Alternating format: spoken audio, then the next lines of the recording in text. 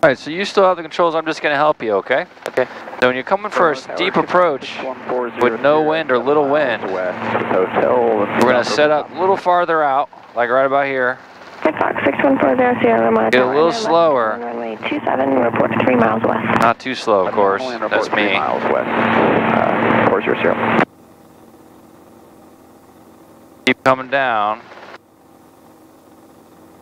And then when you're on final, it should be so painfully slow with no wind.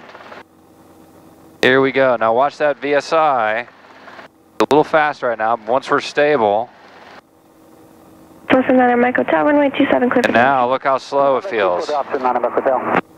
We're trying to stay out of Vortex Ring State, but there's the rumble from ETL. Yes. But see how slow we're going down? This is what it should look like. Very painful, very slow, but safe, because look at my VSI. I'm doing 200 per minute, and I'm not doing 300. 300's bad. There's 150. That's okay.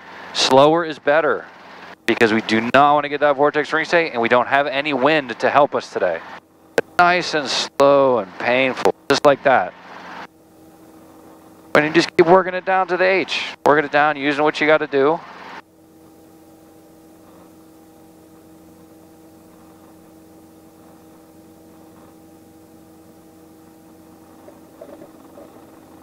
There you go, just like that.